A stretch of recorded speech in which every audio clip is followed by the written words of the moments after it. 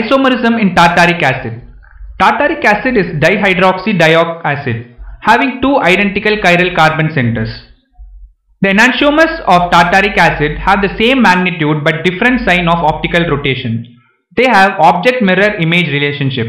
That is, this dextrorotatory tartaric acid has the same image, whereas the groups such as levorotatory.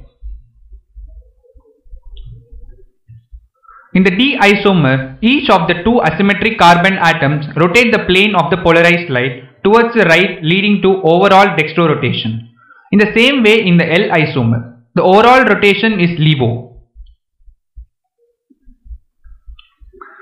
There is another optical isomer for tartaric acid in which one asymmetric carbon atom is dextrorotatory and the other levorotatory, both rotating to the same extent in opposite directions.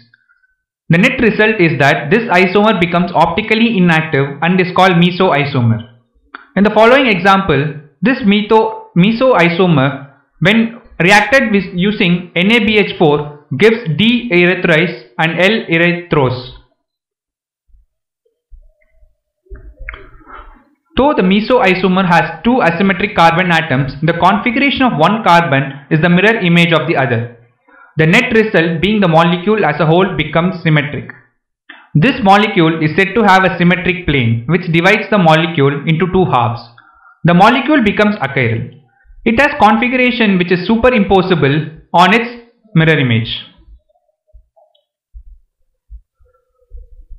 The optical inactivity of the Meso isomer is due to internal compensation. It is due to the inherent symmetry in the molecule. Meso form cannot be separated into optically active enantiomeric pairs. This form is a single substance and not a mixture.